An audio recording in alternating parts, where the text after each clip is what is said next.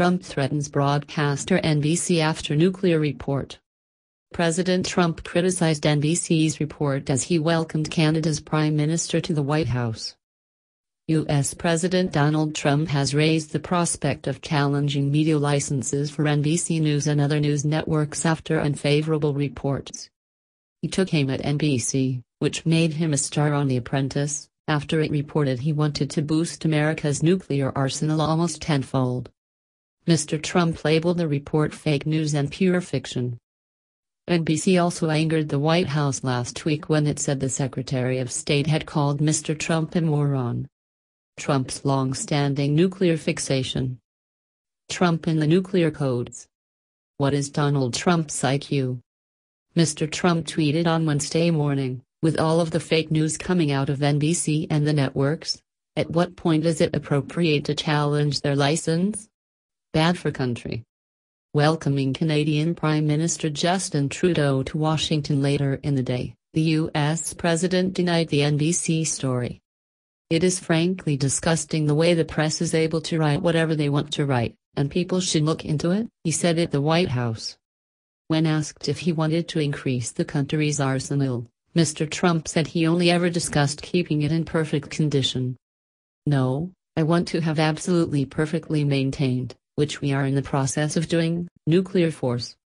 Media captioned Trump, I want nuclear weapons in perfect condition. But when they said I want 10 times what we have right now, it's totally unnecessary, believe me. He added, I want modernization and I want total rehabilitation. It's got to be in tip-top shape.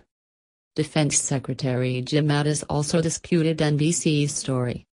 Recent reports that the president called for an increase in the U.S. nuclear arsenal are absolutely false, he said in a statement. This kind of erroneous reporting is irresponsible. The president's tweet about U.S. broadcast networks provoked a free speech uproar. Walter Shaub, who led the U.S. Office of Government Ethics under President Barack Obama, said it could lead to the point when we cease to be a democracy. The Committee to Protect Journalists said the U.S. president's comment was a poor example for other world leaders. According to NBC News, Mr. Trump told a top-level meeting at the Pentagon in July that he wanted to dramatically boost the American stockpile of atomic missiles.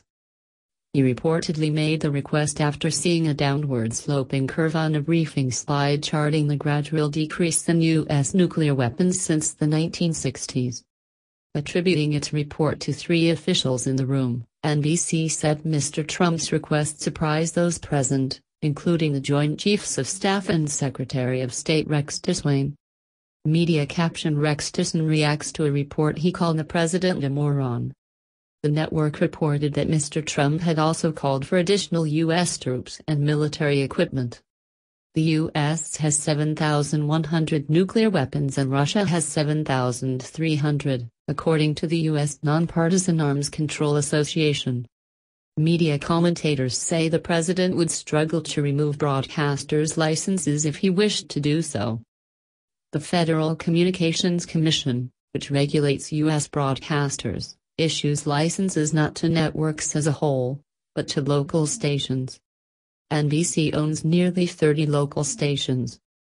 It would be difficult to challenge a license on the basis that coverage is unfair, say pundits. Trump's unworkable threat.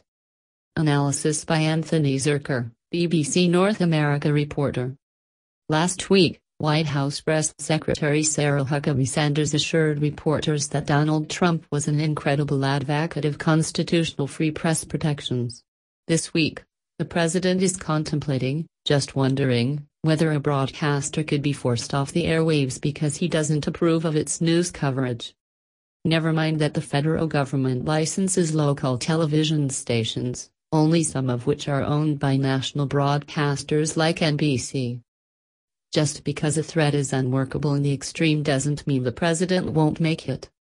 Media bashing is one of Mr. Trump's favorite pastimes, a means of venting frustration, apportioning blame and, perhaps, distracting reporters who always enjoy a bit of journalistic navel-gazing.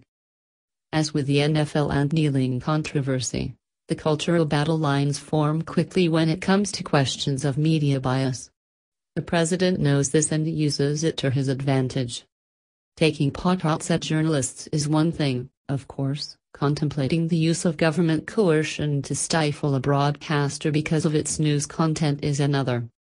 Even if such an outcome is unthinkable in the US at the moment, there are places in the world where press freedoms aren't as deeply entrenched. Their leaders are watching the president, too.